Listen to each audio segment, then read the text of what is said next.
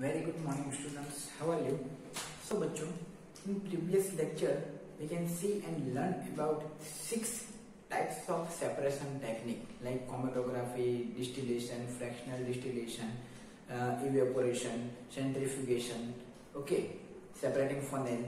So in सब में हमको मालूम है कि सब different types of mixture we can use to separate the different process we can use.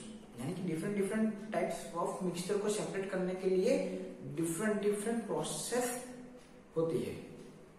और मैंने बताया था कि एक प्रोसेस बाकी है कि let's see how can we obtain different gases from air.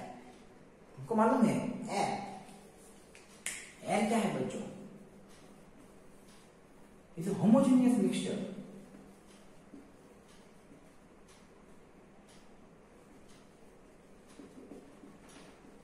And the homogeneous mixture, it is a gaseous state.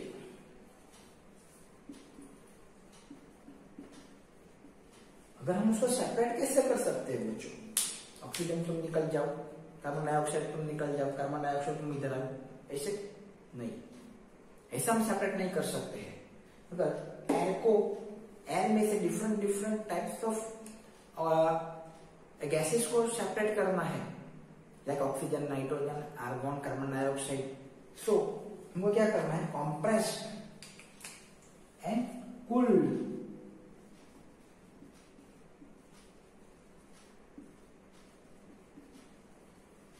At high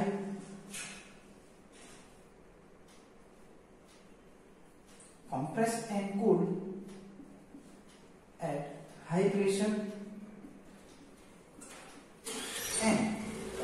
यानी कि वेरी लो टेम्परेचर बच्चों, वेरी लो टेम्परेचर। एयर को क्या करना है बच्चों? कंप्रेस करना है। किसके? वेरी हाई प्रेशर पे, यानी कि उसके मॉलिक्यूल्स जो है बच्चों वो एक दूसरे के नजदीक आएगा। और कूल करना है वेरी लो, जब टेम्परेचर जितना कम होगा उतना एक दूसरे से पास में आएंगे। मालूम है ना, अगर हम पानी को आइस में कन्वर्ट करना है तो क्या करेंगे? टेम्परेचर हाई करेंगे कि टेम्परेचर लो करेंगे बच्चों? टेम्परेचर लो करेंगे बच्चों। ऐसा करने से क्या होगा बच्चों? ऐसा करने से जो एयर जो गैसियस स्टेट में है बच्चों वो कैसा हो जाएगा? लिक्विफाइड।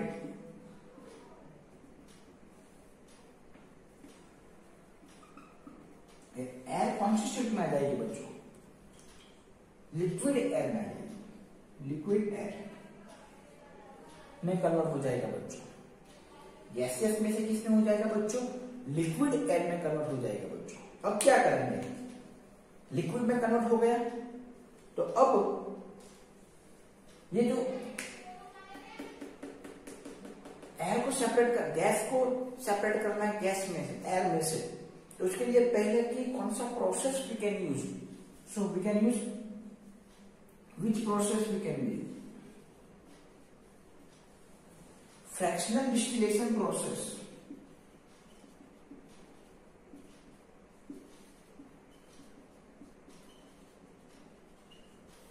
फ्रैक्शनल डिस्टिलेशन प्रोसेस हम यूज करते हैं।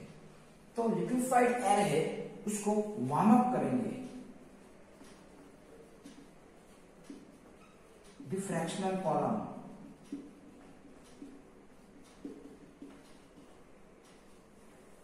हम क्या करेंगे?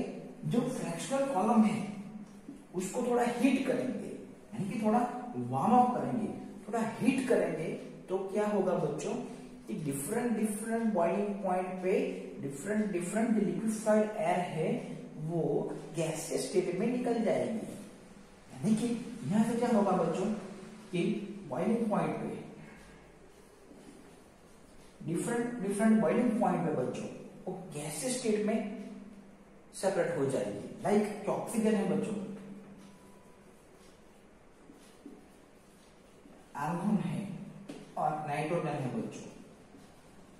हम इसी की बात करते हैं।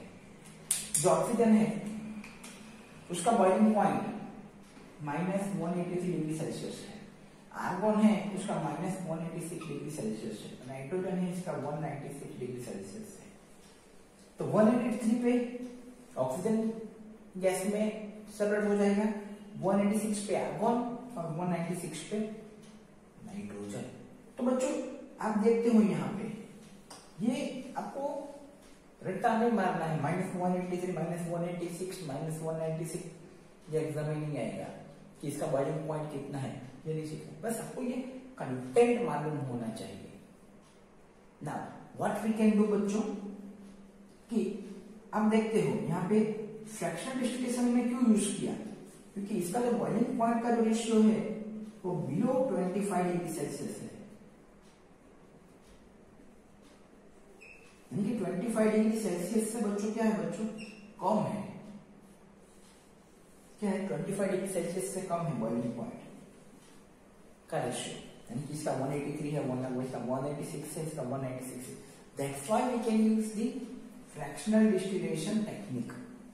अब आपको पता चला कि ये टेक्निक हमने क्यों यूज किया, तो टेक्स्ट बुक में देखेंगे तो सिर्फ इसका चार्ट बना के दे दिया है, कुछ एक्सप्लेन नहीं किया है बच्चों।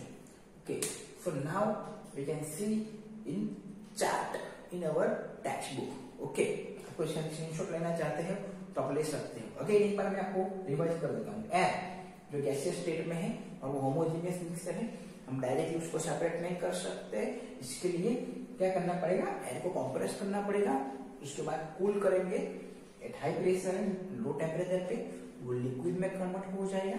लिक्विड में कन्वर्ट हो जाने के बाद जो फ्रैक्शनल कॉलम है उसको थोड़ा थोड़ा हीट करेंगे, हीट करने के बाद वो ऑटोमेटिकली गैसियस स्टेट मतलब बॉइलिंग पॉइंट पे सेपरेट हो जाएंगे बच्चों। Okay, like that. ओके, अब हम टेक्स्ट बुक में जो डायग्राम दिया गया है उसके ऊपर डिस्कस करते हैं। स्क्रीनशॉट लेना चाहते हो तो ले लो।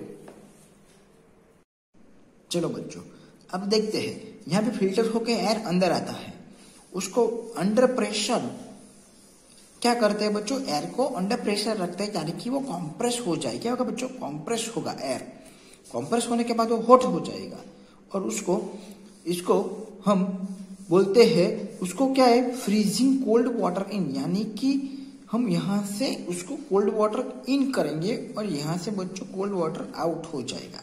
इसको कंडेंसर बोलते हैं बच्चों, क्या बोलते हैं, कंडेंसर बोलते हैं, यानी कि वो हॉट एयर है उसको कूल करेगी बच्चों। ओके, तो कूल करने के बाद कूल कंप्रेस एयर है यहाँ पे, अब वो क्या हो गया है बच्चों, ऑटोमेटिकली कूल हो गया है, तो यहाँ से बच्चों वो carbon dioxide as a dry ice बाहर निकल जाएगा बच्चों।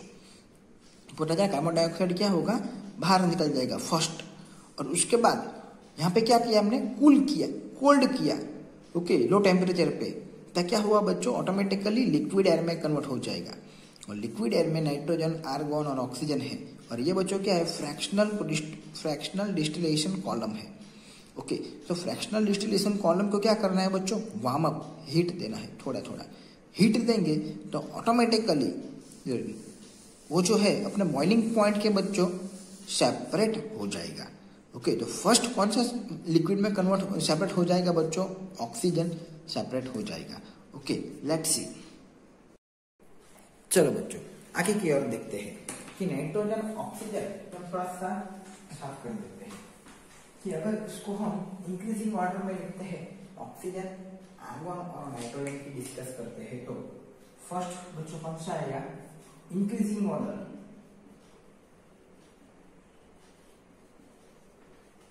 तो कौन सा आएगा बच्चों, नाइट्रोजन, कैसा है, -196 degree Celsius.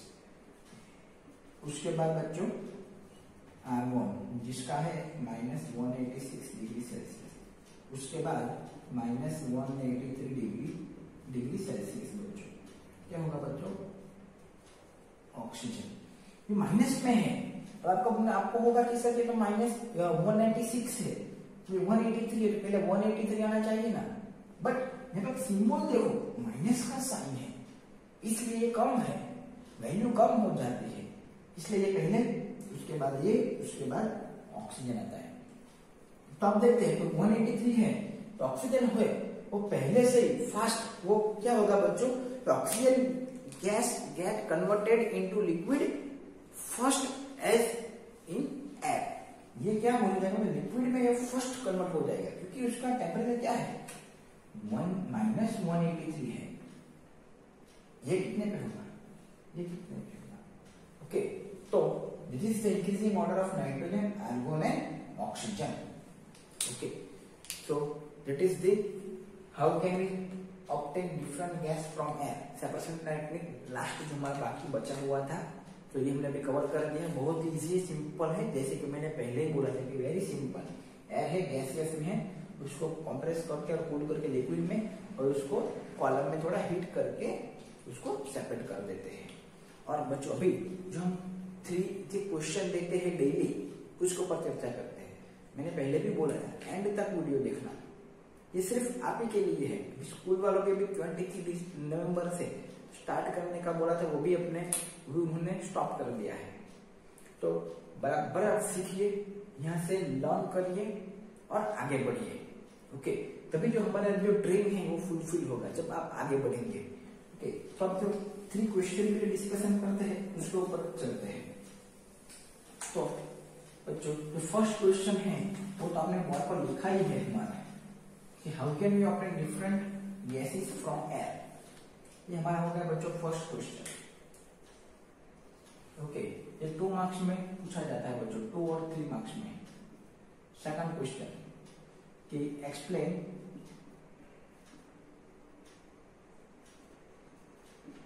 Properties of colloidal solution. Okay, और उसके बाद देखना है एक्सप्लेन सब्लिमेशन